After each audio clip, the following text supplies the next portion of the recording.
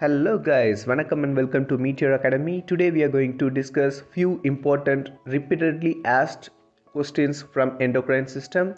Let's see in detail. The first question is the most common ionized mediator of hormone action in our body.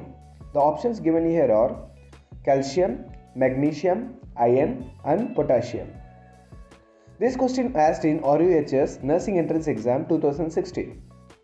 Listen to the question very carefully. They are asking common ionized mediator which is helping the hormone to do the function in our body. What is ionization? It is a process by which the atoms or molecules get a positive or negative charge. So which positive or negatively charged ion is helping the hormone to do the function in our body? And the answer is calcium. So calcium is the one which is helping the hormone to do their action in our body. Additional informations are hormones are called the first messengers in our body and the second messenger is cyclic adenosine monophosphate. The next question is which of the following hormone is modified amino acid? Options are epinephrine, progesterone, prostaglandin and estrogen. This question asked in HBSSC Staff Nurse Exam 2016. Here they are asking about modified amino acid. You should know the other name of modified amino acid, that is amine hormones. See, chemically the hormones are classified into two types, that is water soluble hormones and lipid soluble hormones. The first example of water soluble hormones are amine hormones. Amine hormones are otherwise called as modified amino acid. The example of amine hormones are epinephrine, norepinephrine, dopamine. So if you know this rationale, easily you can come to the answer. That is, the correct answer is option A, that is epinephrine. As I mentioned already, chemically the hormones are classified into two types, that is water soluble and lipid soluble. So water soluble I have given the examples, that is amine hormones. Apart from amine hormones, peptide hormones are also there, that is antidiuretic hormone and oxytocins. When come to the lipid soluble hormones, examples are corticosteroid, progesterone, estrogen, T3 and T4. These are all the additional information. The next question is a gland that disappears in the adult but is active during childhood is. The options are hypothalamus, parathyroid gland, adrenal cortex and thymus. This question asked in UPPSC and UP Staff Nurse Exam 2017. See, this is very easy question and the answer here is D, that is thymus gland. Thymus gland is a bilobed lymphoid organ which is situated in the mediastinal cavity and it is the primary site for T lymphocytes activation. This thymus gland secretes thymosin. This thymosin is the one which is helping for the T lymphocytes activation.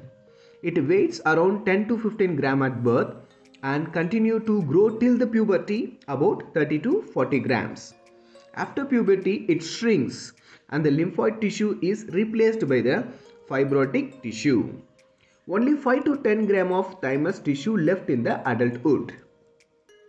The next question is arrange the following 5 events in correct order of occurrence. And the orders given here are stimulation of anterior pituitary, stimulation of ovaries, stimulation of neurosecretory cells, release of gonadotropic hormones, release of gonadotropin releasing hormone. And they have given 4 options. This question asked in GMCH Chandigarh Staff Nurse Exam 2019. See, here we should know the chain or pathway of hypothalamus to pituitary, pituitary to concerned organs. Here the concerned organ they given is ovaries. You should know the chain or link between these 3 areas. If you know that, easily you can go to the answer. Here the correct answer is option A. Why I am selecting option A? Let me tell the rationale. Here there is a stimulation of neurosecretory cells in the hypothalamus. That is going to be the first one.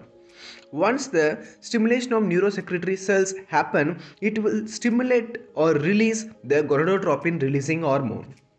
Once the gonadotropin releasing hormone is released, it will stimulate the anterior pituitary to release gonadotropic hormone, that is follicle stimulating hormone or luteinizing hormone.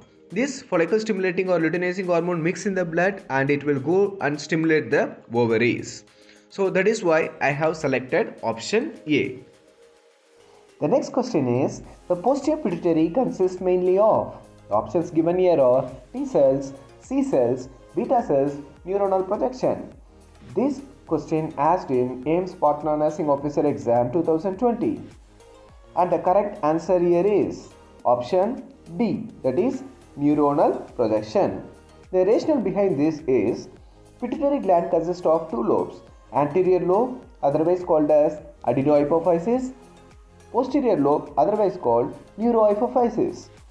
Adenohypophysis is responsible for 75% of total weight of the gland and is composed of glandular tissues, whereas posterior hypophysis, otherwise posterior pituitary gland, is composed of neuronal projections from the hypothalamus. It means it is made up of nervous tissues. So posterior pituitary has what? Neuronal projections. That is option D. Next question is, the hypofunction of the anterior pituitary gland that rarely affect the posterior lobe leading to. The options given here are Graves' disease, Simmons disease, Froehlich syndrome and Levy syndrome. This question asked in AIIMS Raipur Staff Nurse Exam 2017. You should know the definition or the meaning of all these four options in order to catch the correct answer. What is Graves' disease? It is an autoimmune disease which is commonly seen in hyperthyroidism patient. Froehlich syndrome? It is a rare childhood metabolic disorder characterized by obesity, growth retardation and retarded development of genital organ. What is Levy's syndrome? It is a rare disorder result in muscle wasting. And the last one is Simmons disease. What is Simmons disease? It is also called as pituitary cachexia or panhypopituitarism. It refers to the defective or absent function of the entire pituitary gland. Usually in Simmons disease, the problem arises in the anterior pituitary and it will affect the posterior pituitary. Because of panhypopituitarism, all the organs function is going to be decreased. That is the thyroid function, adrenal function, gonads, hypotension, cachexia, everything will be there for the patient. So based on discussing all these definitions, we came to know that the correct option here is, that is B, Simmons disease. The next question is, which hormone increases the BP by constricting arterioles during severe hemorrhage? This question asked in RRB Staff Nurse Exam 2019. The options given here are follicle stimulating hormone, luteinizing hormone, oxytocin, antidiuretic hormone. And the correct answer here is option D, that is antidiuretic hormone. The rationale is, the main effect of antidiuretic hormone is retention of water in the body. It also plays a vital role in contraction of the blood vessels, which in turn increases the blood pressure. The next question is, where is oxytocin synthesized? The options given here are paraaxial nuclei of the hypothalamus, hypothalamo-epiphyseal plexus, paraventricular nuclei of hypothalamus, hypophyseal portal plexus. This question asked in RRB Staff Nurse Exam 2019. And the correct answer here is option C, that is paraventricular nuclei of hypothalamus. It is because the paraventricular nuclei of hypothalamus secretes two peptide bonds, oxytocin and vasopressin. The next question is, the earliest gland to appear in the embryo is? Options are pituitary, thyroid, adrenal and ovary. This question asked in BSF Staff Nurse Exam 2015. And the correct answer is option B. The rationale is, the thyroid gland is the first endocrine gland which develops on about the 24th day of gestation. The next question is, the direct action of parathyroid hormone include everything except. Options given here are increased reabsorption of calcium from bone, increased absorption of calcium from intestine, increased reabsorption of calcium from kidney, increased production of 125 dihydroxy vitamin D.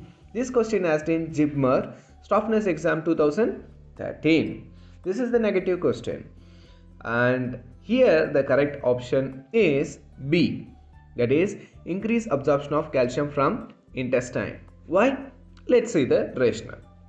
The direct action of parathyroid hormones are it increases reabsorption of calcium from the bones and decrease excretion of calcium from kidney. This is the direct action. And indirect action are parathyroid hormone activate vitamin D, and the activated vitamin D, otherwise called as 125 dihydroxy vitamin D or 125 dihydroxy cholecalciferol, it increases the absorption of calcium from the gastrointestinal tract. So increased absorption of calcium from the intestine is a indirect function of parathyroid hormone. Hello guys, thank you very much for watching this video. Don't forget to subscribe, like, share the video so that it will be useful for others. If you have any doubts anywhere, kindly drop your message in the message box. Thank you once again.